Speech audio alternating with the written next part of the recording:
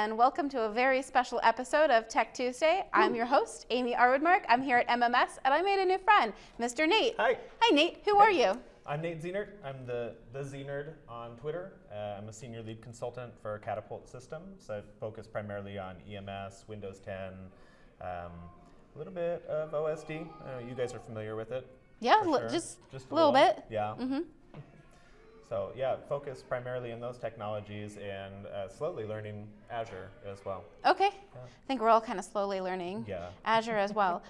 So I learned something super interesting about you. You own a user group as well? Yeah, there's three of us. A couple of Microsoft employees and myself run MEMUG out of Denver. That's MEMUG, and you can visit our website, memug.org. We meet at the Microsoft office in the Denver Tech Center on the fourth Friday of every month from 3 to 5 p.m. Okay. And generally we have pizza, generally half the time we might have beer. Okay. But all right. I will make sure to come during a time when you have beer. yes. I mean, I do love pizza, but I pizza do and try beer to go announce really the good beer together. sessions in advance Okay. so people know. But Cool. Awesome. So it's been a lot of fun being at MMS because it's kind of like a giant user group. It And is. it's just a week long of drinking from the fire hose. Oh my gosh. Shout out to everyone who put it together and, of course, all the speakers. Yeah. And you were a speaker. I was. What sessions did you do? So I did a session on WPF, GUIs in PowerShell, so empowering your coworkers or your employees or even just line level employees who do things in PowerShell with a front end, and you can do it right that way. I did a beer session with Scott Carrillo and Donnie Taylor on loading beer data into Log Analytics, because who doesn't like beer, who doesn't like Azure, why not combine them both? And then finally I did a session with Phil Wilcock on the 1809 Express updates going bye-bye. Okay, With Windows awesome. 10. So I know Phil Yeah. because I work with him. Right. So can you tell me a little bit about what you guys presented on? Yeah, sure. So Microsoft, when their patch mentality, right, has been in Windows 7 and before, like, here's individual patches for each little fix that we have, right? Yeah. Microsoft said this isn't working, we have to combine it all into a big cumulative update so that we have like a known patch level for workstations and we don't have this confusion. So they release these cumulative updates now that contain all of the patches and all of the fixes since RTM. Those got pretty large, Yeah. right? Like 1.5 gig is about where they level out per OS, I think, for Windows 10. So they said, how could we do this a little bit better and make the end user experience better as well? And so the Express Update platform was kind of built out of that. The idea was Microsoft could deliver a 30 megabyte file to the computer, and then the computer can generate the differentials or the differences in data necessary to bring that computer up to a patch level. It's a great idea. For anybody who enabled it, it was awful, right? We had 5.5 gigabytes of data downloaded per month in what's called a baseless PSF file, which had every change to the OS since RTM for that revision, and caused a lot of grief with storage engineers. They weren't having it. It also just kind of complicated the whole process a little bit. For sure. And the initial revision of it, Phil talked about this in our session, but it was making an individual bits request for each chunk of data that needed to be, Yeah. So, That hurts. it was like 2,000 or 3,000 requests on average or something insane, and the process would take 4 hours to update just a cumulative update. Okay. So Microsoft goes back to the drawing board and says, we have to do this a little bit better. They put Express updates on the shelf, essentially. They gave it, it was 18 months, we gave it a run. Let's see if we can do this better. And what they devised was a plan to take your current version of a file, bring it back to RTM, and then you now have a known state of, I just have to bring the file from RTM to current. So the new cumulative update process, beginning in Windows 10 1809 and Windows Server 1809, it just does that, right? We take a file from version 3.0 to 1.0 and then to 4.0. And then it stores those files, the differentials that help convert the file in the side-by-side folder on Windows so that you can roll back the updates. The main benefit of this, it was like a lot of geek speak, which I know we all love, right? It's the Tech Tuesday. The updates are now about 150 megabytes.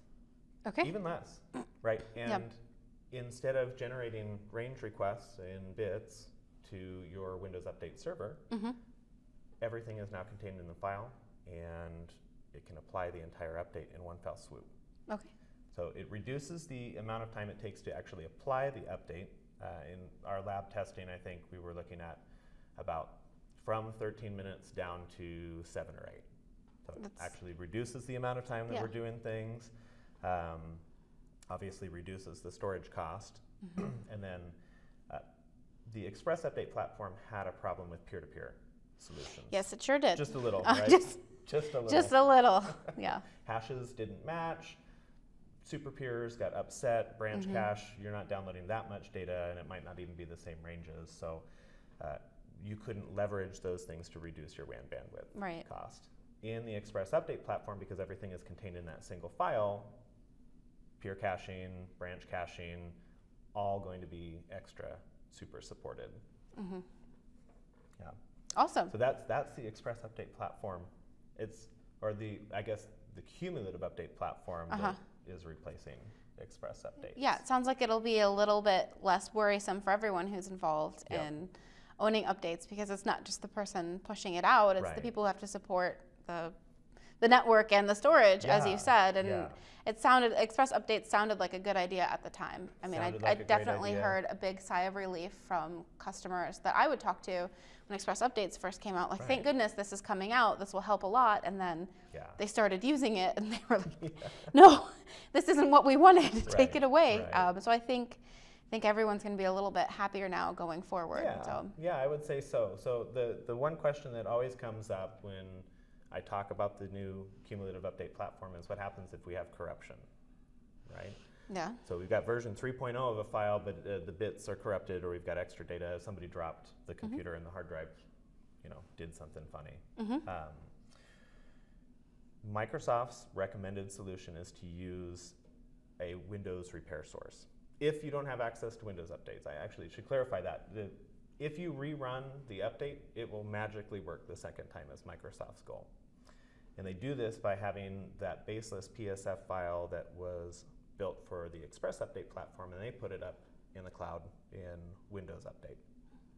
So if you have access, or if your workstation rather has access to Microsoft Update or Windows Update, when it attempts to finish, or when it attempts to apply all of the updates, it will make tracking of changes that didn't work. And at the very end of the process, it will fail, but it will instruct Windows to go grab those files that failed and then do a self-repair of Windows. I have clients who don't allow access to Windows updates. I feel like, there's a few out there, and for good reason. But Microsoft's action plan for those clients is to build a Windows repair source. If you're not familiar with the Windows repair source, it's just a storage location where you would keep all of your Windows side-by-side files for an OS, or you would keep an entire copy of your image.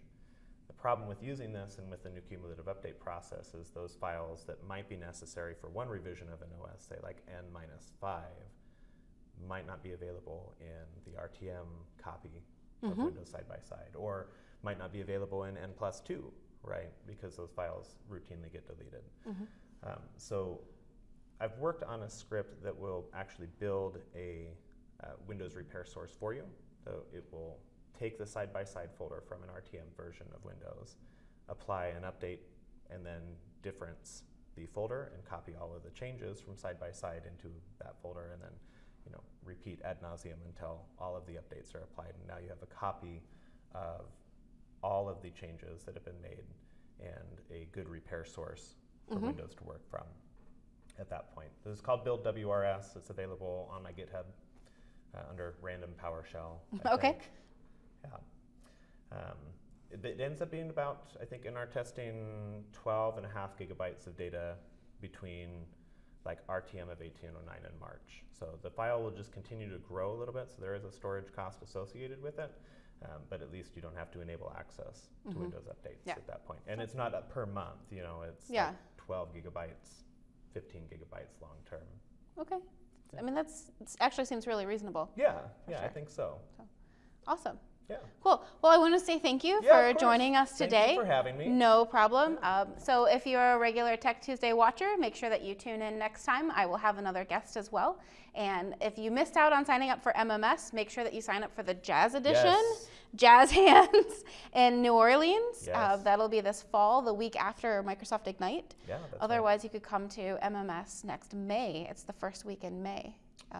Not Mother's Day. Not anymore. Mother's Day again. Yes. So no excuses for not coming to an MMS. That's right. So thank you very much. Of course, and thank you. Thanks for watching, and we'll see you next time. Bye. Bye.